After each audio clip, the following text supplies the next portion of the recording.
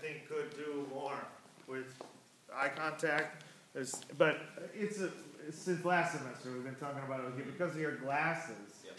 The looking down causes even more like cut off from communication. So just try a little bit from the beginning.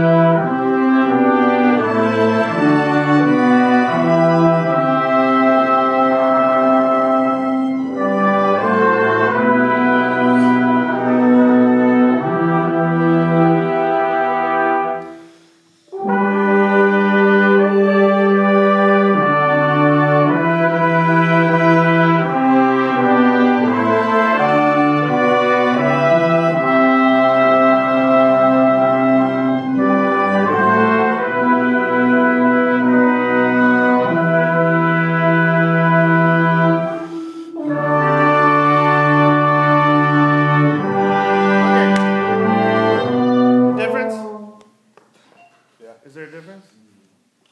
What's the difference? You felt much more connected to the ensemble. Yeah, why do you think?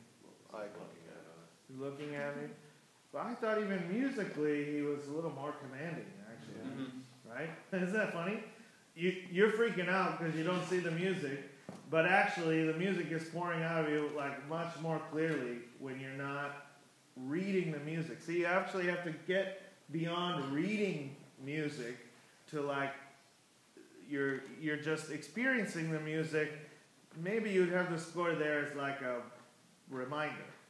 But if you're up there reading the music, then especially in a piece like this, it's not that complicated. And I'm sure all of you know it a lot better than you think you do.